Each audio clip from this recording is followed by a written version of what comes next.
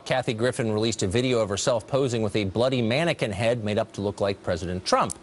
Well, as comedy, it failed completely. Nobody thought it was funny. As performance art, it was lame, least creative stunt of the week by far. As a political statement, it didn't even make any sense, but it did have the effect of briefly making Griffin famous again, and of course, that was likely the whole point.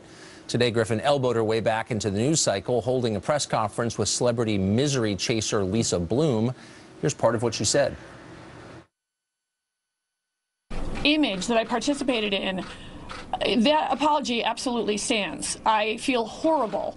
I have performed in war zones. The idea that this, made people think of this tragedy, to have been touched by this tragedy, is horrifying and it's horrible.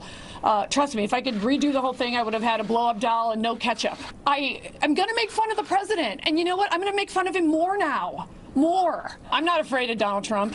He's a bully.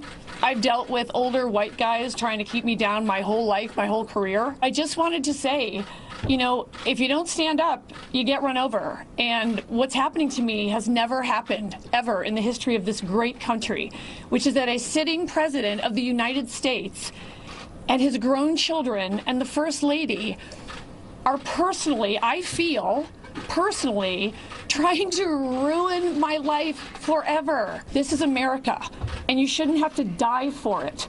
The death threats that I'm getting are constant, and they are detailed, and they are serious, and they are specific.